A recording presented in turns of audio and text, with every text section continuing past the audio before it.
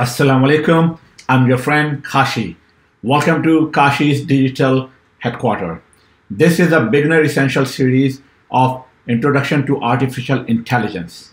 A quick disclaimer, this information presented here is my own understanding and research and does not represent my employer or any other organization. What it means that words are my own and are only for informational and educational purpose. So let's get started with the name of God. أعوذ بالله من الشيطان الرجيم بسم الله الرحمن الرحيم رب اشرح لي صدري ويسر لي أمري واحلل عقدة من لساني يفقهوا قولي.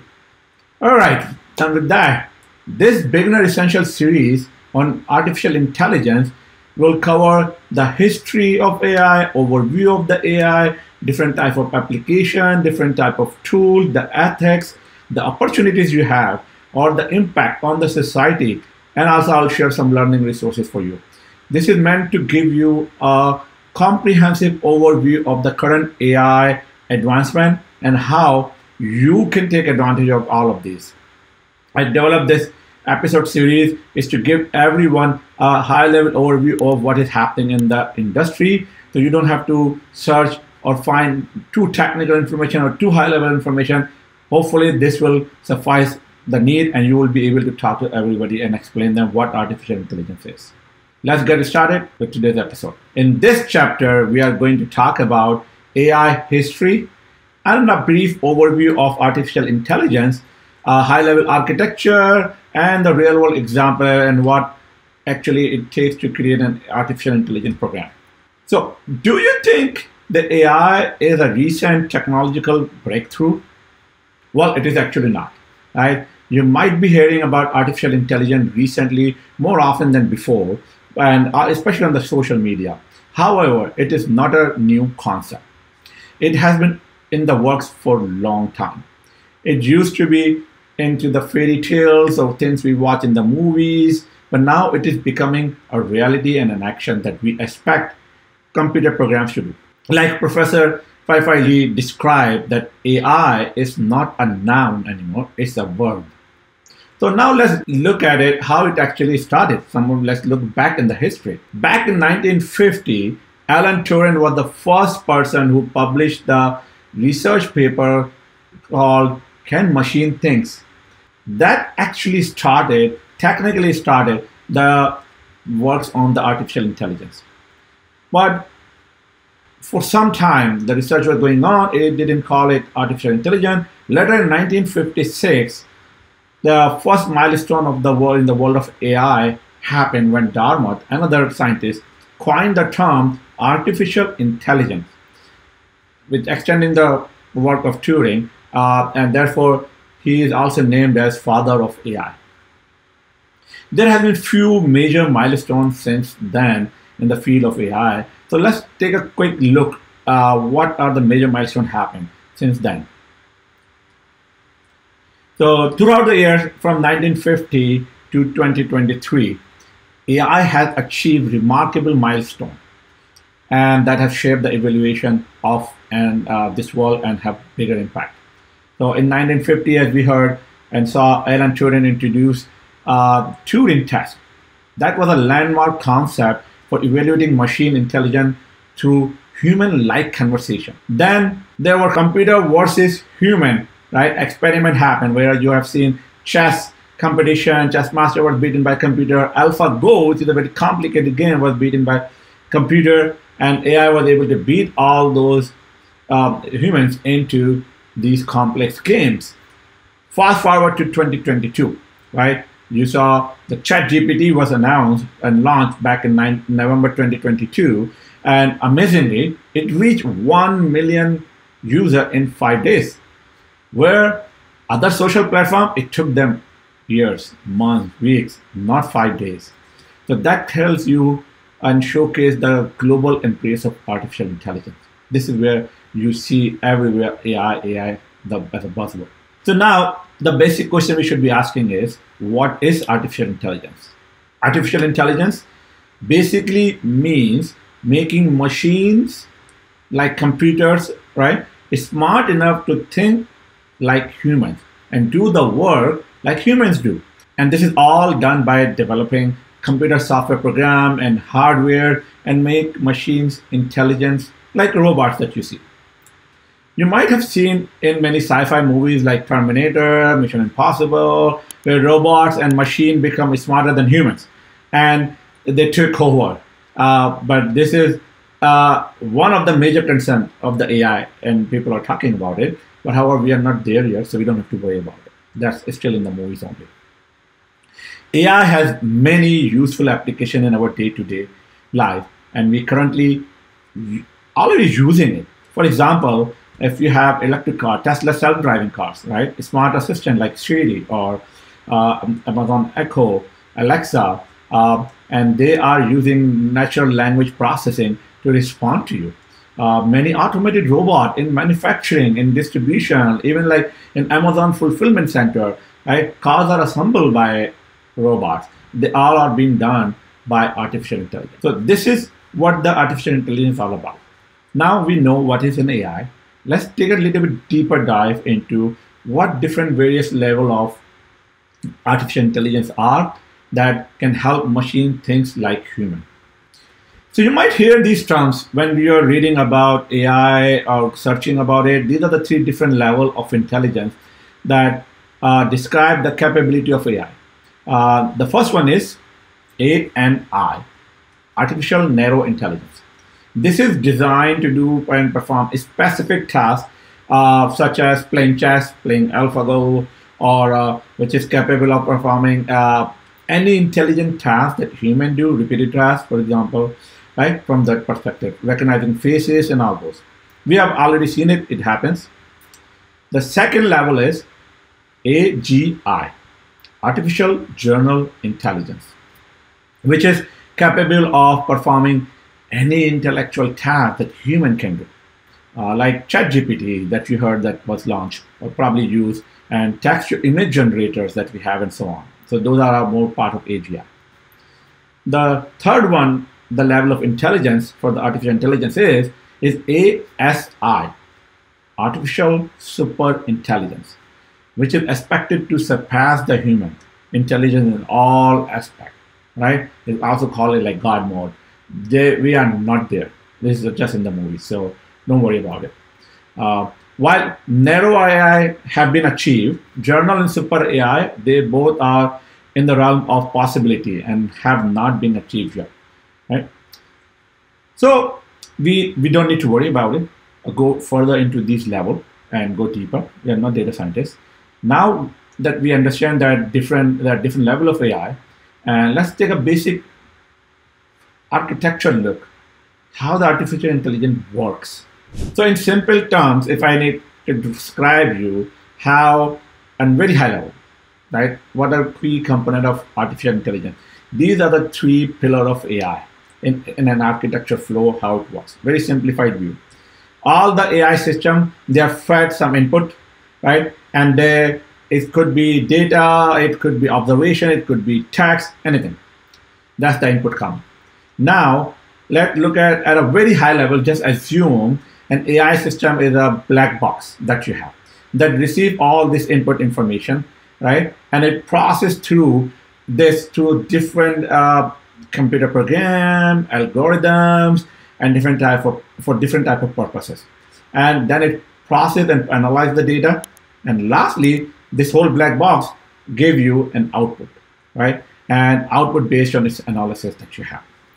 So the entire process, input, process, and output, is very complex. I describe it very simplistically, but we don't need to become, as I said before, data scientists or programming that we need to, as a layman person, to understand all the detail what happened in that black box, right? We just need to understand this is how it works.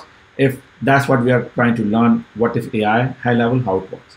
Now, let me just unpack one more layer of AI, of this black box, right? To give you a little bit more context. So you may hear these terms when someone, if you search Google or just talking to someone or some computer science graduate, they will start talking about these terms when learning about AI is AL, ML, deep learning, machine learning, artificial intelligence, these. So what are these? Let's unpack that. All right. So these terms actually refers to the core pieces of artificial intelligence. that are built on each other. So artificial intelligence, the first one is like making machines simulating human behavior. That's the first one. Now, second one is machine learning, ML. It is the machine learning is a subset of AI, and it that learns from data. So all the information that is coming in the blood work, that's like machine learning, learning about from the data. And deep learning, that's the third one, is a subset of that machine learning that actually uses some complex algorithm like neural networks and all those, right? And try to learn more about it and make decisions its own. These technologies can create values. They can offer us new value proposition and also enable innovation and disruption. And that's what we are seeing right now in 2023. So the question comes to mind, now we know what AI system, how they work and these things. So how do you program these computer? What programming languages do you use for this software? Well, we use software programming languages to program AI system as well, like we do any other software development. But programming languages for the AI, they differ from those from the traditional development that you have, right? AI programming is not just about if then else, right? Or about writing code, but also using data and algorithms to make the software learn and adapt. That's the key. This means that AI programmers need to use different techniques and different tools to compare to the traditional software development. Some of the most popular programming languages for the AI are Python, R, Java, C++, Lisp, and people use Java, C++ for other, and Python also for other software development as well. But for AI, these are the most commonly used. There are more.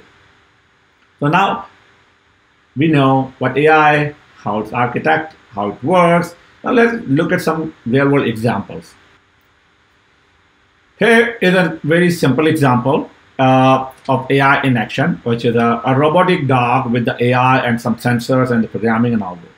The robot toy can interact with the humans and do tricks like a real dog. You can see on this slide that it uses many different sensors.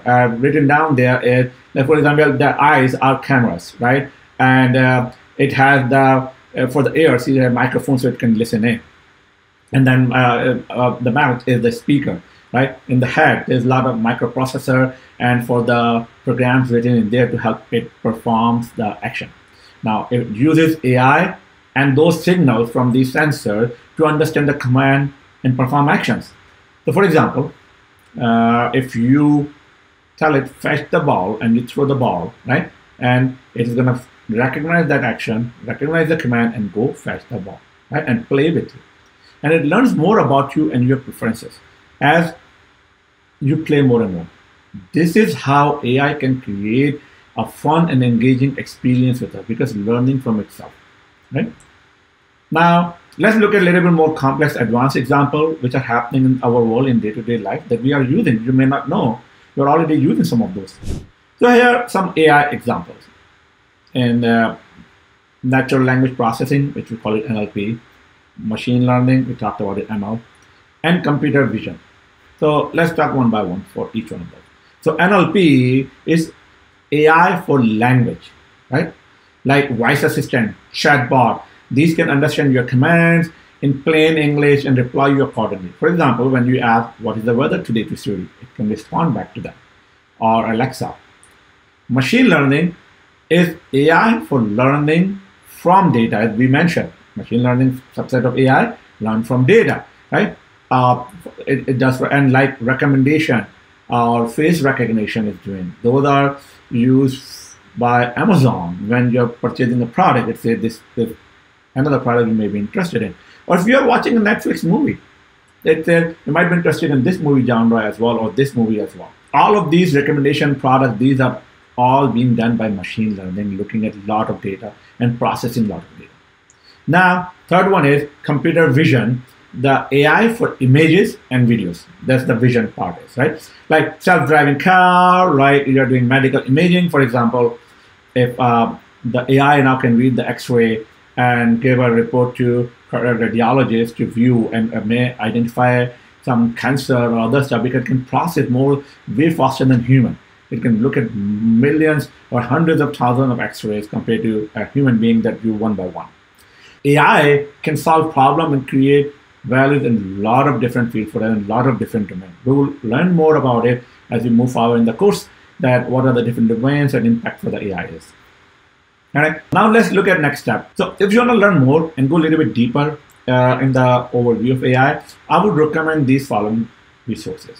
You have to go play with your Siri or Alexa, or search on the Google, say how Amazon and Netflix use AI, right? So this, up till now, I know it is a 20 minutes kind of a high level concept, high level overview of introduction to artificial intelligence and what are the core components of this. I hope you understand and you can explain this to other people. What are the core components of AI, a little bit history of this. So that concludes our today's episode. Don't forget to follow me on Kashi DHQ, the Kashi Digital Headquarters. On our social media platform, you'll find this handle, and provide your feedback if this is helpful. And please feel free to share this with your friends and family. Finally, a sneak peek of what the next session is about. Now we know the overview of AI. We are going to talk about what is this whole buzz about generative AI, ChatGPT, and what are the prompts, what are the large language model, what are the LLMs, and how they are related. I'm going to go a little bit deeper on this and give you, the second session will be awesome. Like, you will get some really fun examples you will see in action, how ChatGPT works, how different prompt works. So please don't forget to sign up. Go to kashiahmed.com. You can sign up and register there for the update. And anytime we do new blog or videos and publish, you will be the first one to hear about it. Click on the social media, subscribe, follow, click the bell icon for any social media that you use. I'm there. We'll be posting everywhere, right? And you will get notification when the next episode comes. And I'll do my best to do on the weekly basis. Right? Stay tuned. I'll see you next time. Allah Hafiz.